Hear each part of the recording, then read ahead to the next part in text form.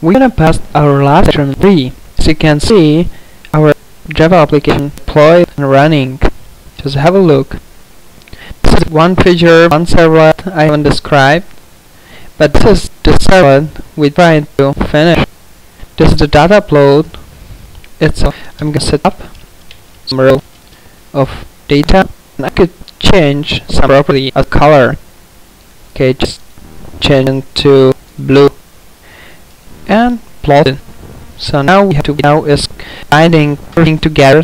Matlab is evaluating data, and now this is the chart we wanted to create from data we sent. I can see you can rotate this chart, and also you can zoom it out and zoom it in and move it. Okay, this is not our last section, maybe, but I tried to do some changes and replay it. Just go back, stop. Okay, we start our server, and we close tab. Definitely, we go to our M file. Okay, to deployment, close to M file, and I promise at the start, if you do remember, that we gonna plot much better chart. Okay, save it, and now we have to rebuild it. Just we make it well, but I hope it's gonna be worse, and we can soon rebuild our Java project.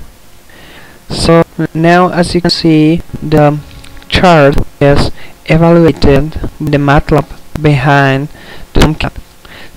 Now so it's finished. Okay, go back to our web project and try to rebuild it again. Okay, run. So again, wait for a while, but I hope it's gonna be quite fast, and our project will be rebuilt. Maybe it's already rebuilt, so let's take a look. Okay, to plot, and now the feature is creating. Oh, that's ours because we receive much better chart. Okay, so go source code and just copy this link. I'm gonna close it, and I will put it here.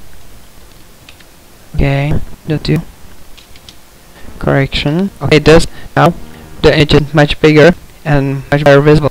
As you can, I can zoom in, and here are display points with spline function going through, and it doesn't move.